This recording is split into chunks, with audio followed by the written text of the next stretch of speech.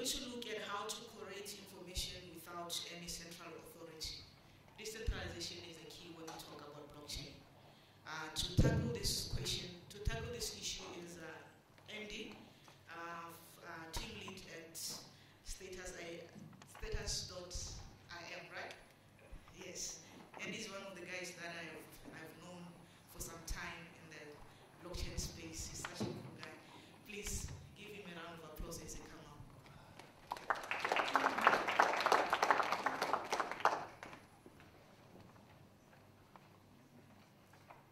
Okay. Good morning, everybody. It's great to be here. Thanks so much to Kanchi and the whole global blockchain team for having me. I really appreciate it. So I'm not here today to talk about banks. I'm not here to talk about money. I'm not here to talk about the BIS, certainly. I'm here to talk about the sort of distant horizons of the possible, what Stephen Johnson calls the adjacent possible in his book, Where Good Ideas Come From.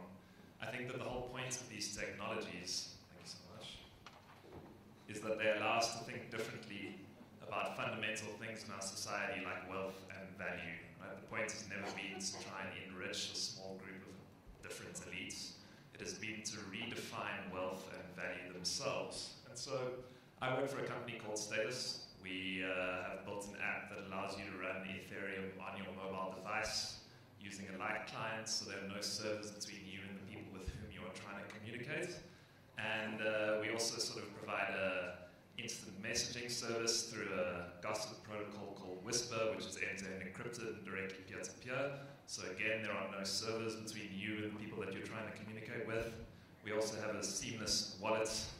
So if you take a look here, there's the Whisper chat happening directly across the network. We have a seamless wallet for all sorts of transactions. It will store Ether, any ERC20 token, any ERC223 token, any ERC721, which are the non-fungible collectibles, can be stored in Status. And the coolest thing, which I'm going to be talking about today, which is that any distributed application that lives on Ethereum, which is just an application that runs off smart contracts that exist everywhere and nowhere at the same time, can be accessed through Status.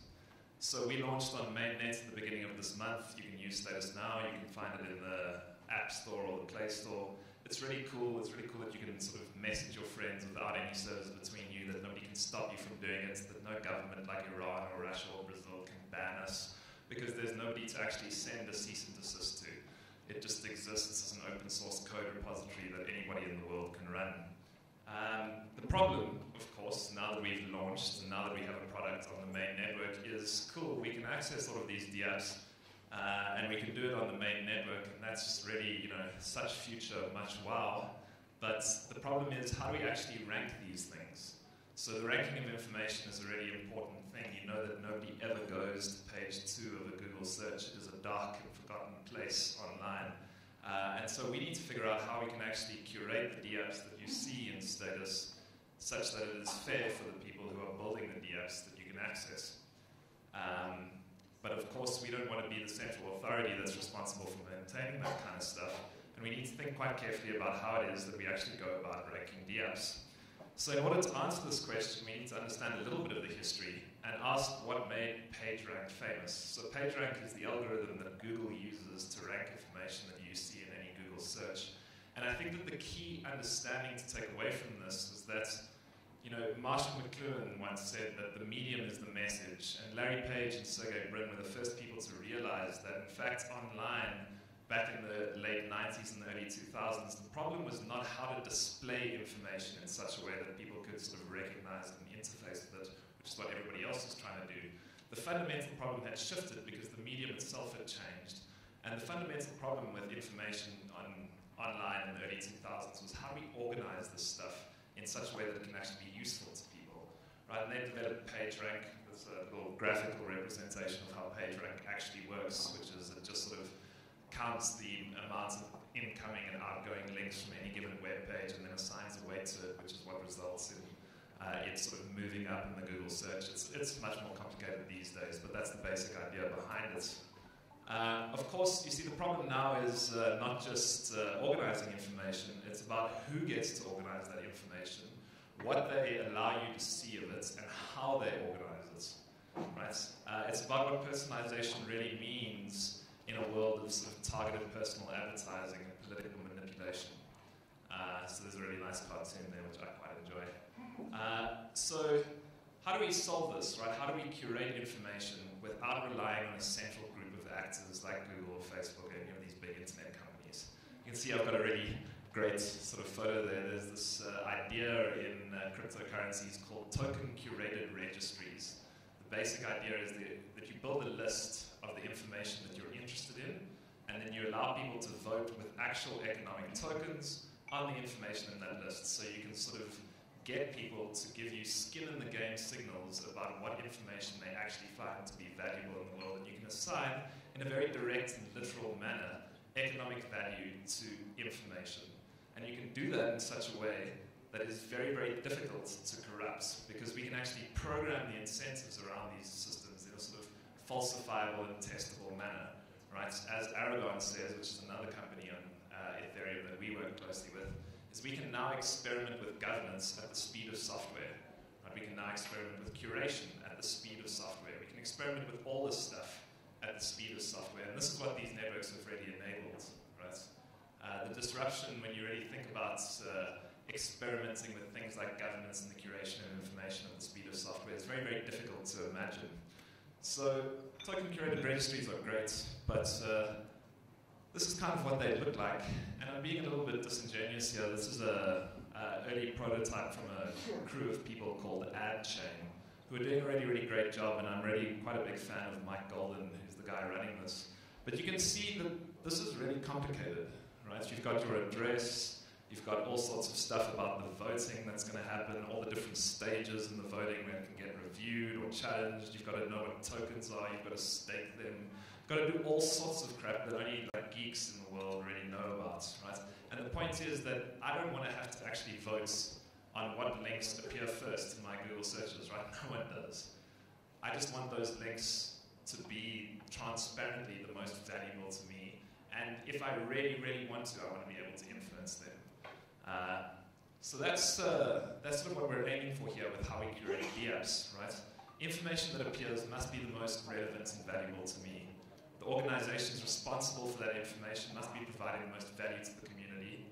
Nothing must be missing from that list, and if it is, it should be easy for me to inspect the original list and understand why it is missing.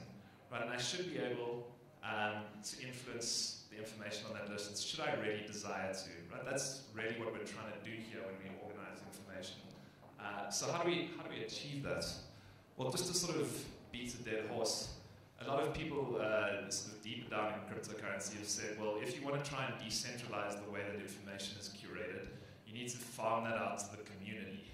Let them decide for us how we're going to do this information thing. And then reward and incentivize them with tokens so that we can actually get people to want to do that. And in my thinking, this is fundamentally the wrong approach. Because a more accurate sort of consumer cryptoeconomics is all about mechanism design for systems with the optimal flow of information that cannot be coerced by any group, including the community, right? The key point, I think, to understand for everybody in the room, and this applies to much more than just the curation of information, is that these systems are fundamentally about decentralization, right? Egalitarianism is a great success metric for decentralization done well, but not the other way around. It's really, really important to me that people understand that what we're trying to do here is not necessarily make the world a better place with lots of fluffy ponies and unicorns and Labrador puppies gamboling through fields of daisies. We are trying to build decentralized systems that cannot be coerced by any single group of actors. If we're successful in that, we can build a more equitable and egalitarian world. But the point is that you cannot aim to build egalitarian systems because egalitarianism is not a mathematical function that can be optimized. Decentralization is. And that's a really, really fundamental insight of Bitcoin and all of the things that came after it. It's the reason why a 6-page white paper can have such an effect on the world, because he optimizes for decentralization and not some sort of obscure notion of what it might look like to have a more egalitarian world. Right? It's really important to me that everybody realizes that egalitarianism is a great success metric. It is not the goal of the system. Right, so the question is, how do we, I said in user needs, remember, that the organizations responsible for this stuff must be providing the most value to the community. But how do we actually define value to the community, right? Is it downloads, is it stars, is it user reviews, is it views on a YouTube video? All of this stuff is sort of very easily manipulable, right? Like if I really want to, I can just sort of either spin up a bot farm or hire some people in China through Mechanical Turk and get them to watch a video 1 million times and sort of skyrocket the rankings. So, like, how do we actually define who provides the most value to the community? Well, we all know, right, and I think there are a lot of bankers in this room, that free markets are the most effective means of doing what we call allocative efficiency. So free markets are the best means that humanity has discovered of allocating resources well and efficiently in societies. So, let's build the most radical free market that we can in terms of how we curate DApps.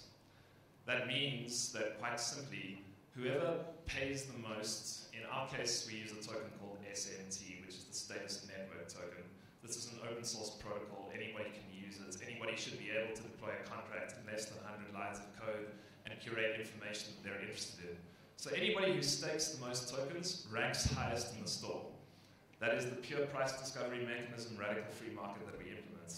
However, of course everybody here knows that with completely radical free markets, you have this problem that the most resourced actors, i.e. the people with the most money, can easily influence the outcome of the system, which is why we have regulations and sort of anti-monopoly laws. Right?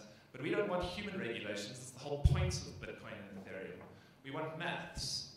Right? So what we'll do is we say, whoever stakes the most SNT ranks highest in the store, with the one important caveat that the more that you stake to rank in the store, the easier it is for people to influence your ranking. That means that we'll use one idea from token-curated registries, but not the whole shebang, which is really quite important. And so we implement free markets, a simple user interface, and maths, and we can get to a sort of optimal curation of information in decentralized systems without having to rely on any single person. So that's the first curve, right? I include the maths if you're interested in it because it is interesting, but you don't have to necessarily understand it. All we're sort of plotting here is the amount of SNT staked to rank in the store on the bottom on the x-axis, and the number of votes minted on the y-axis. So you can see it's an exponential curve. The more SNT you stake to rank, the easier it is for people to buy votes that will influence the ranking of your products. And that means that we can simply plot the costs just for those bankers who do really like neat graphs in Excel. It's also a decreasing exponential curve. And then there's some important other rules that we can come to, right? So for every SNT you stake in the store, it becomes like a certain number of votes are minted. The more SNT you stake, the more votes are minted. They can be bought by anyone in the world to either upvote or downvote your DApp. That's what that graph says, right? There's a few other things that we need to implement in order to get to what we call a Nash equilibrium, which is a specific game theoretical construct, which we aim for in designing crypto-economic systems.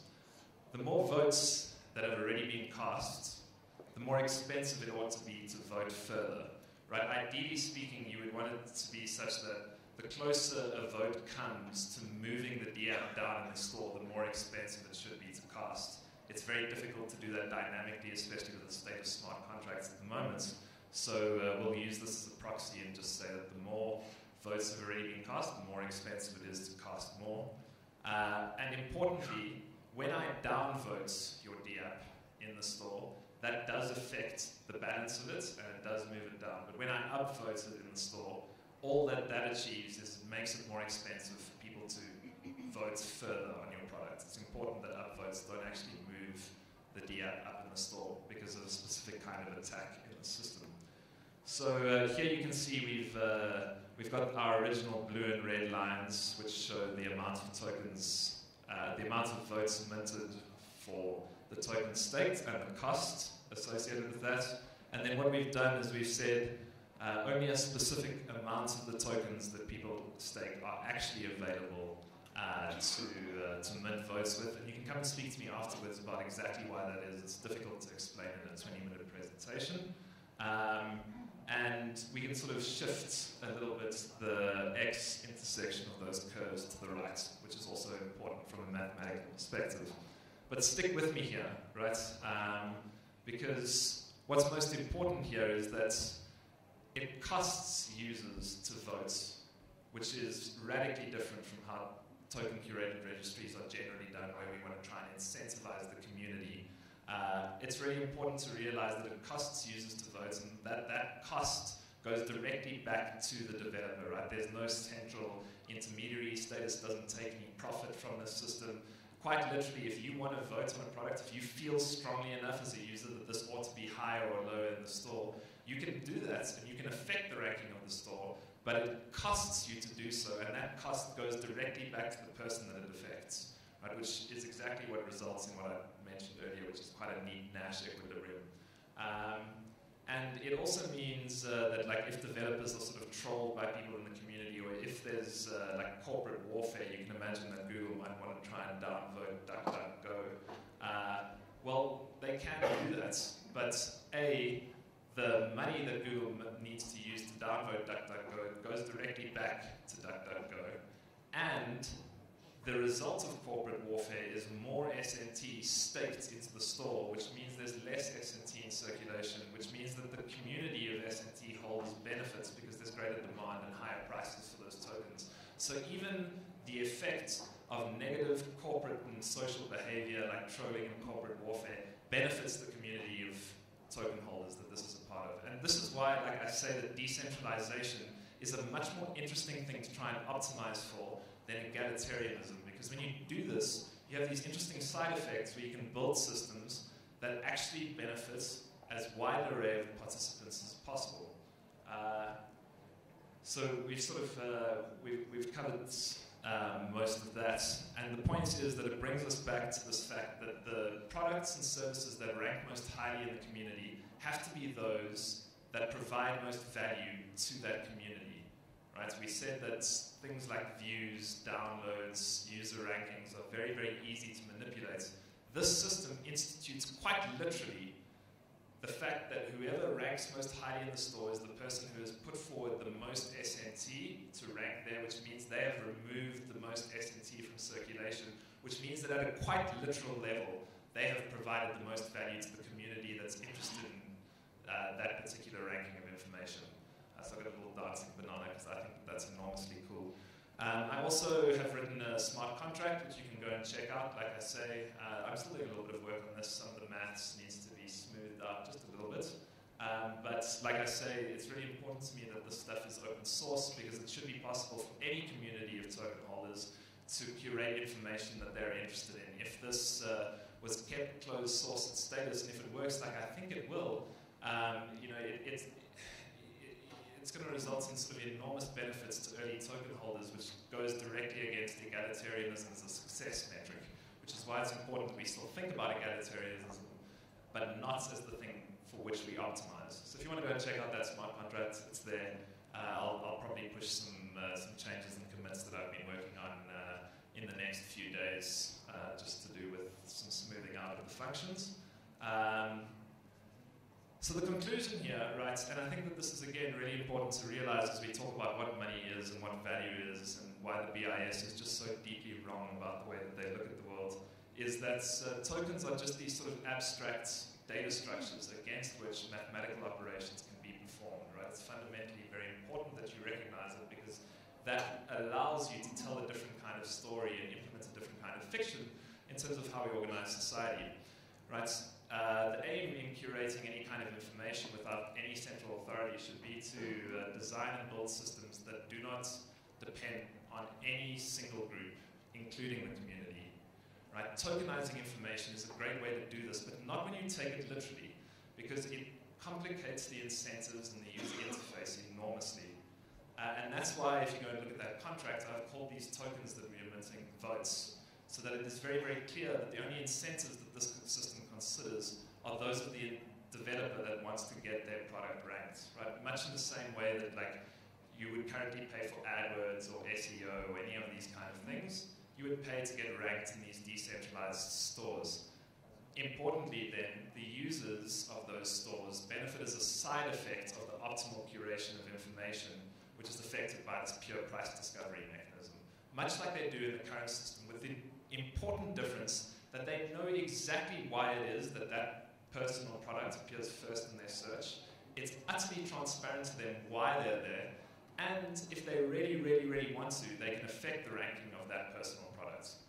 Moreover, the developers, instead of just paying money to Google for AdWords or SEO, stand the chance to receive, at least in the current system, if you looked at that spreadsheet close enough, at least 66% of the tokens that they staked back in the form either of donations or complaints, right? You can think of like an upvote essentially as a donation to the product, which implements all kinds of interesting decentralized patronage systems as a side effect of this optimal curation of information.